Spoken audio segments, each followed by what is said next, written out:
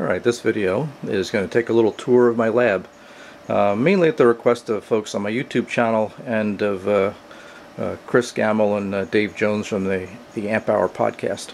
So if you don't listen to that podcast, you should. This shelf here is mainly chemical storage and a couple of other pieces of test equipment and things like that. Grid dip meter I did a video on a few months ago. Little transistor checkers here and in the brown box over there. And kind of parts storage and kind of a boneyard for bits and pieces and parts. And all these little storage bins and things like that have all got components and parts in them. Kind of over here is the main bench. Got a number of different oscilloscopes and such like that here. This scope here is a Tektronix 485, 350 megahertz 2-channel scope from about the 1980 vintage, and had the distinction of being, I think, the only portable 350 megahertz scope that would fit underneath an airline seat.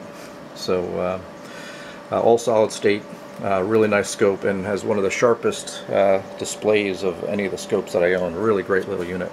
Came to me in disrepair and I had to fix it, and but really well worth the effort there. This is a Tech 1401A spectrum analyzer module. Basically converts any scope that can do XY into a spectrum analyzer.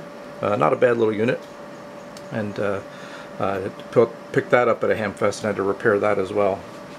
Over here, this is a Tektronix FCA 3003 frequency counter. We've got a pre-scaled input up to 3 gigahertz and then 2 inputs that'll go up to 300 meg. This analyzer here is an Advantest U3641 spectrum analyzer with a tracking generator up to 3 gigahertz. Really handy for tuning filters and things like that. This scope here, another workhorse in my lab. This is the Tektronix 465 ACT, and actually on the scope is actual video of me doing this video using my little scope converter circuit. The 2465 came out in about 1985-86 or so. The A came out in 87 or 88.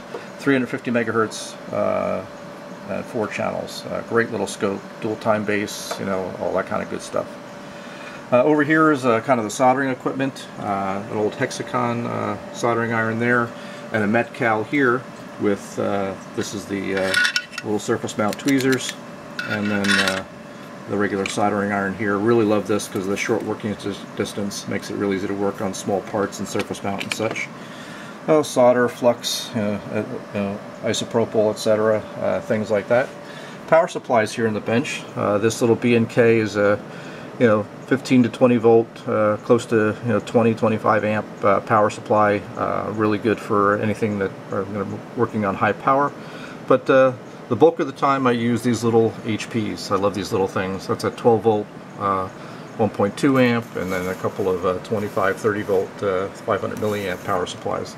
I kind of prefer the analog metering on the supplies because I'm a firm believer if you want to set a power supply accurately, you're going to measure it with a DMM at your board. So I just use the meters here to kind of set it manually. So I like these little power supplies. Down here is this is the only Tektronix digital scope that I have here in the lab. So a reasonably older model, probably 8 to 10 years old now. Tektronix TDS 2014, 100 megahertz 4-channel. Nice little scope, but it's about 10-year-old technology compared to some of the new modern digital scopes that are out there. This guy down here, great little signal generator, AFG 3252, 2 channels up to 240 megahertz. Can do some arbitrary waveforms, can do sweeps and bursts and modulation and all that kind of stuff. Great little unit. Actually, this is the little circuit that is converting my video into the X and Y signals to look at on the scope over here, so you can kind of see that going on. Okay. Let's see, just a bunch of other stuff here on the bench. This is a Fluke 79 DMM, use that one all the time. Another Fluke, a Bird RF power meter, doing all my RF work here. And a Simpson 260 VOM, kind of a staple in the industry for analog meters. I really like using the analog meters when adjusting circuits and things like that. Let's see, Fluke 87 is one of the original models. Still works great. I think I replaced the little zebra strip on the LCD display, which is what typically goes bad with these older ones. You can get a little kit to replace that zebra strip and it comes back good as new. Let's see, up here this is a LC meter, really great little resistance capacitance meter made by almost all digital electronics. Great little meter, highly recommended. And then there's a resistor substitution box. This scope down here, the Tech 465B, one of the most popular scopes that Tech ever made, 100 megahertz dual channel, from about the same vintage as that 485 from very early 80s, 1979, 80, 81, 82, that time frame. Great little scope. I've had this guy for about 25 years. This guy here is the exact model 566 sweep and function generator. I featured this on a video a couple months ago. Did a little teardown. Great old school through hole single board type unit here. This is a liter LG 1311 function generator.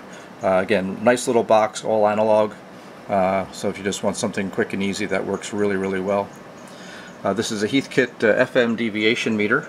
Really good when I'm working on small FM handheld transceivers and trying to adjust their deviation and such. And that's an adjustable RF step attenuator. There's a neat little camera caddy that I use sometimes when I'm doing videos. Some people would say not often enough. It's like a kind of the shaky cam thing going on here. And that's a Homebrew Esr Meter for testing for bad caps. Made this thing and did a video on that about a year ago or so too. Let's see, this little chassis's got a little power supply, a frequency counter, and a little function generator built in. It doesn't get used that much anymore in here, just like this this old pulse generator.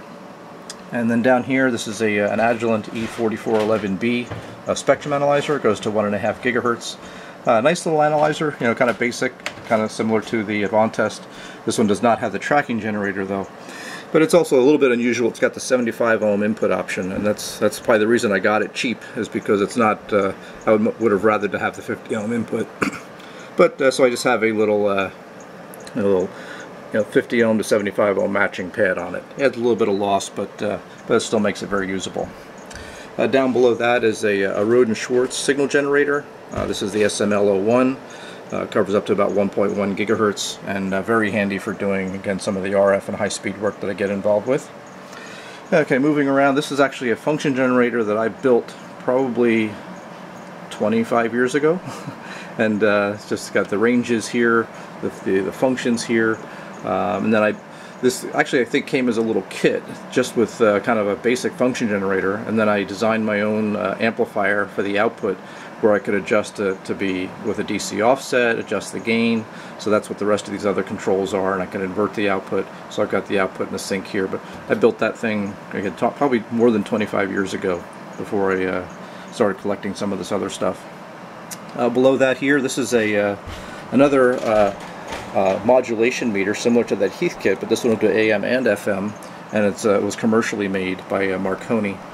So, but a nice little instrument. And then a fairly inexpensive RF signal generator here. Okay, you see these all the time on eBay and such like that. But a nice little signal generator. Love my old Nixie tube frequency counter.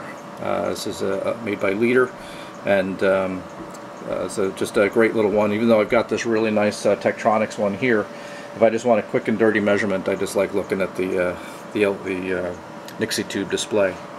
And then the main scope I use here on the bench is a Tech 2467. It's also 350 megahertz, same vintage as that 465A. And this display is shut down on me here, so we'll turn that back on. Okay. So it's also 4-channel, 350 megahertz, identical controls really to the 2465. The biggest difference is the CRT. This has got the microchannel plate CRT.